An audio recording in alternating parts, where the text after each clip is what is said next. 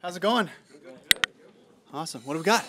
Coach, lineman misses a block, defensive player misses a tackle, back drops, fumbles the ball, receiver drops the ball. Nobody's yelling for the backup. Quarterback turns it over once and you lose. Everybody's screaming for that guy. Is that just the nature of the beast? Yeah, no doubt. And I think, these guys, my approach always is just going and check in with them, and you all right? You good there? Yeah, I just got to do this or that. Making sure they have an answer for their fundamental breakdown on whatever the play was. But, the guys that are doing it are the guys we trust, and so for us, it's just about, go to the next play and trying to have that mentality. Dave, I thought you had your first drive for a touchdown. Oh, me too.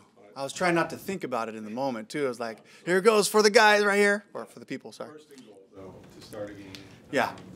We talked about red zone, and you go with the sneak there. Yeah. And then you got hurt. But just how deflating can that be? Yeah. What didn't go right down there? Yeah, I try not to make a judgment on the game on those scenarios, and just try to say, okay, that was one situation. We came away with points, and our biggest thing is get points, however you can in those situations. But, just being on the half-yard line, first of all, on the 1 yard line, Mike makes a great catch on the play. And we're in our tempo there. We have a play that we love.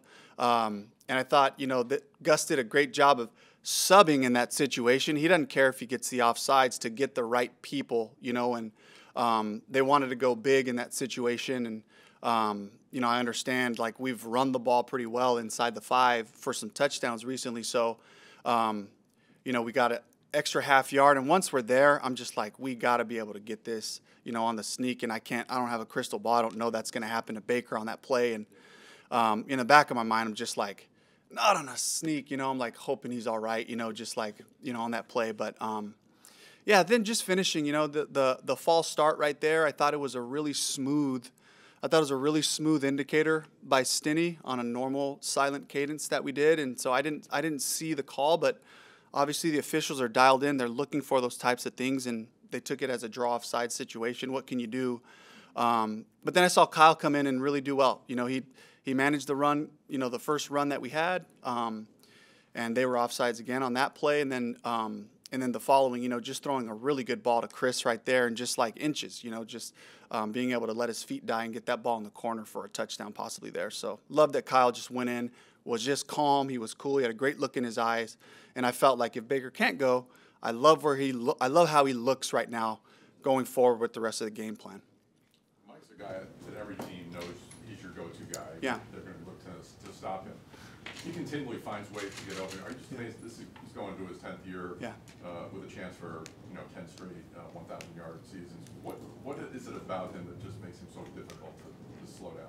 Yeah, it's that gamesmanship, right? And I think one of the things I've learned about Mike is in the offseason, getting a chance to kind of spend some time with them in different scenarios outside of the building, is he's such a gamer. Like he loves to play whatever it is. He's a competitor. He's like, whether it's cards, whether it's darts, pool, shooting around basketball, like he's good. He just kind of finds a way, and he's good at everything. So that carries over to the way he plays. He sees leverage. He sees coverage. He's seen it all, and he has an adjustment for whatever they do. And so it's great to just have a guy like that makes, pretty normal play calls look fantastic. I mean, there's, we look at the still shot on the sideline, and there wasn't anybody in the picture on his touchdown, the first one, and so love just having him over there and just giving us that ability for them. They have to go put extra people out there, and then that opens up other things for us. So Mike continues to amaze me with some of those things. Did he do anything special to sell? Like they were trying to pass that off, right? Did he run around in a particular way, or in such a way that would cause problems for them there? Or? That's a great question. I want to keep that kind of in-house a little bit on the adjustment, but yes, you're right on what he's looking at and how he's attacking it. Staying on Mike for a minute, Baker said that Mike is the best receiver he's ever played with. Yeah. You've coached a couple good ones. Yeah. Right, Tyler Lockett, DK. Is Mike the best receiver you've ever had a chance to coach? Yeah, I think this guy's a first-ballot Hall of Famer.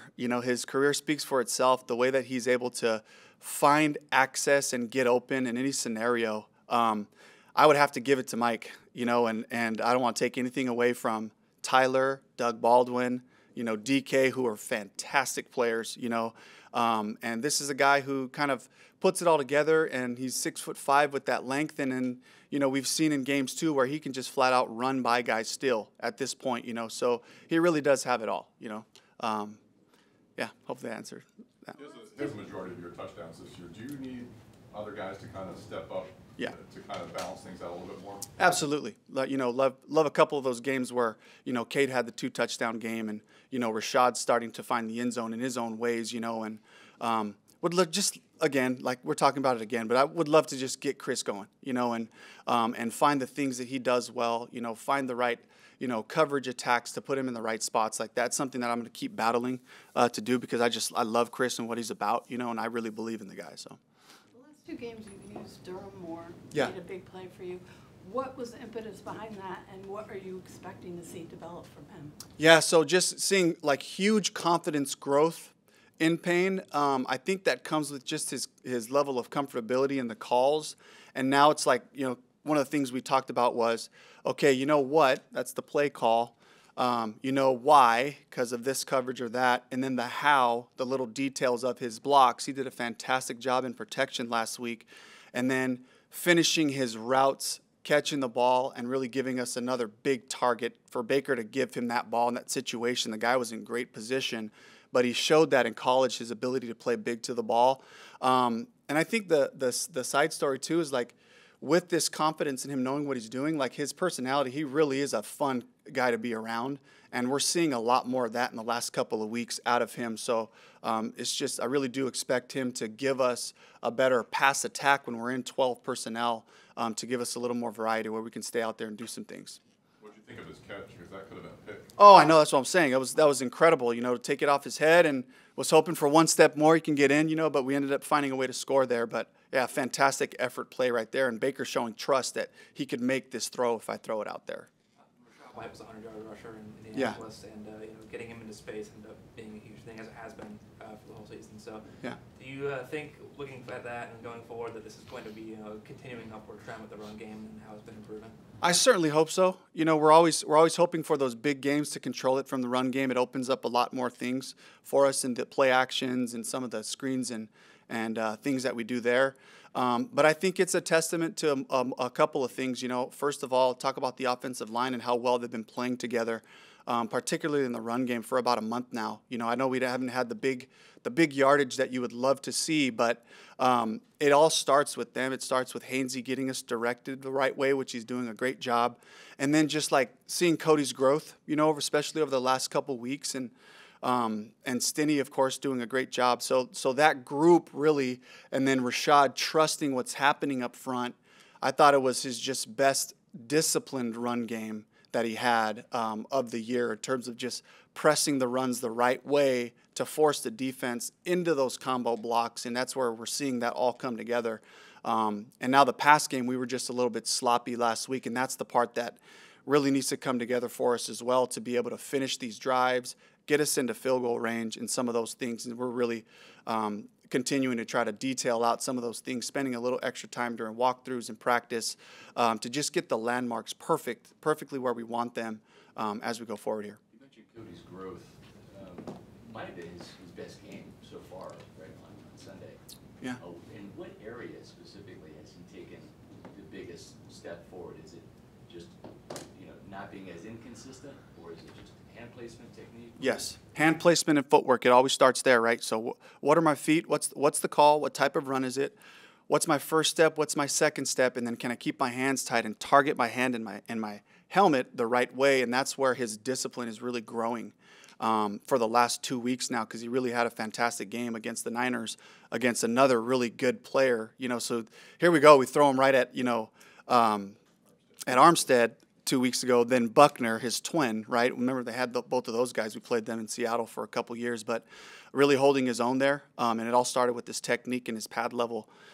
So I love where he's headed, and that's the guy that we were hoping for, and why we just said, he's struggling, but we're going to stay with him. We're going to stay behind him and continue to just pour in and develop, as we keep that mentality for our whole group.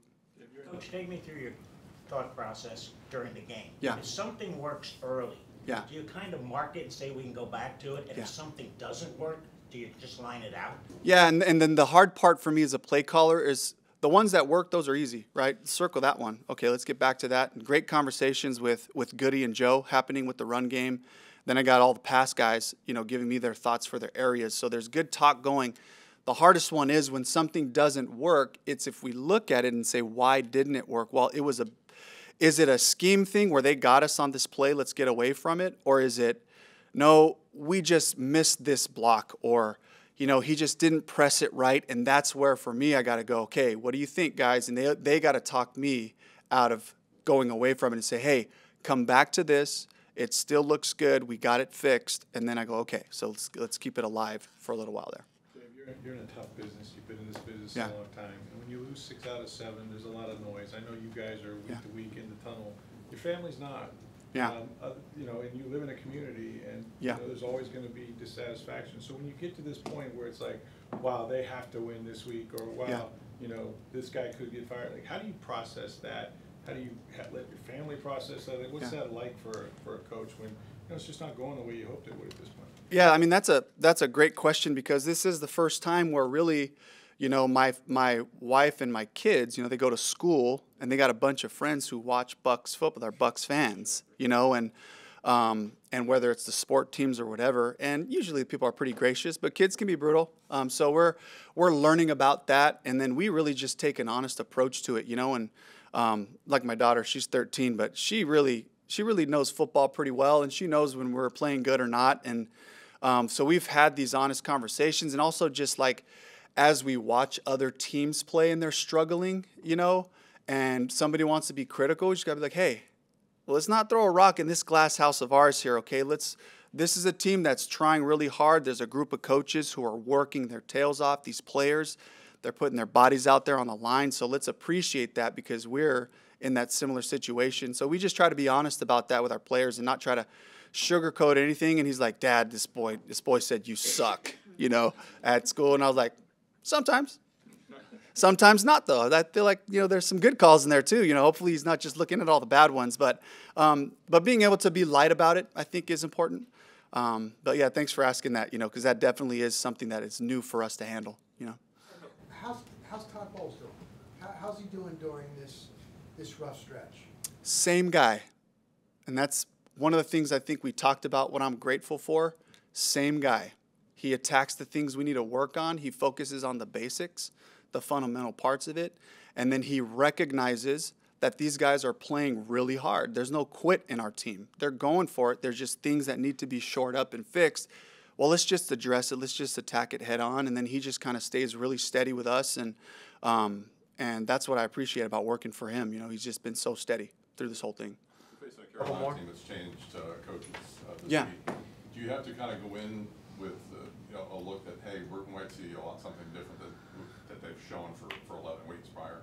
I don't think I do. Just Ajero Evero, he's a coach that I've coached against, for a bunch of years when he was in San Fran, then he was in L.A. He was the D coordinator in Denver. We played them first game last year.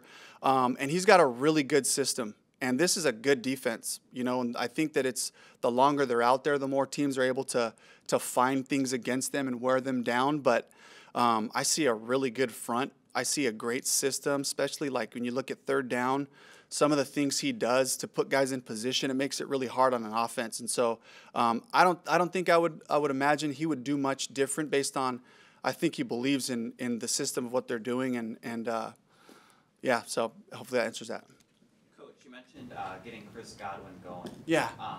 He's had a track record of success. Yeah. He hasn't really had that high-end production this Yeah. year. What ways do you get him more involved? Could that be maybe getting him in like the slot position more? Well, I think if you look at our film, he's in the slot a lot, so even though he's technically the Z receiver, we have ways in our different 1x3, 2x2 builds where we are getting him in the slot on some opportunities. And I'm just betting on the guy. I'm betting on how he's wired and made up and the way he works every day, that he's going to find his way to continue to work through the things. And then also that Baker's going to continue to learn how to throw to this particular player, But I think, I've said it up here a lot of times, but it's, we start the pass game with Mike and Chris, and so continuing to build those things that way, and hopefully the coverages that we're getting allow the ball to find him a little bit more. Anything else? Thank you. Thanks very much. Yeah. Did you get your pumpkin cheesecake? I did. Yeah, it's